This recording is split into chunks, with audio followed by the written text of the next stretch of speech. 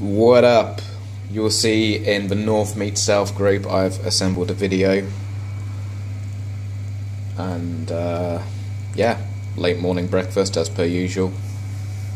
Just like to get a bit of work out the way before I even think about eating these days. Just love getting shit out of the way so I can not be bothered. I know you dispute it, but I thought I'd make a vlog of this anyway for shits and giggles. This is there you go, Moonlight. This is a green tea which has got various fruits and stuff in like that as well. Caramel's in there, that's why it's called Moonlight. I suppose you're supposed to drink this before you go to bed, but you know, I'm not one for sleeping anyway, so I highly doubt this is going to send me to sleep. If anything, I'm actually going to use this as a pre-workout, because there'll be caffeine in the tea anyway. But going back to your theory of the non-benefits of green tea, I thought I'd tell you a little tale, a little story. You might be right.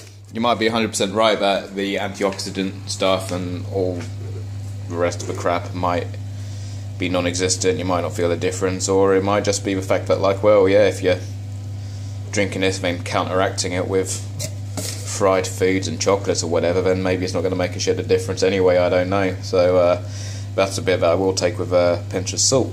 But I was advised to start drinking this stuff when I was doing kung fu to help calm me down and to relax me and to relax my muscles. By nature I'm a very tense, angry person, and getting into the tea drinking culture of green tea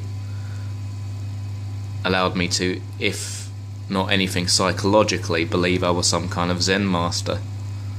So whilst drinking this, even if it doesn't have any actual physical benefits, psychologically it may well do the trick. For now, as I drink this, I feel like a right Zen master. And gone other days when I want to urinate on friends, or how should I put it, throw bananas at taxi drivers. Yeah, that was a thing as well. So that's my story of green tea. There's something about drinking a black coffee with sugar that gets me going for something really ruckus, something really physical. Whereas this gets me more in the mood to meditate. Like I say, it probably might work with coffee as well, I don't know. But fact of the matter is, Zen. Whether you believe it or not, Zen.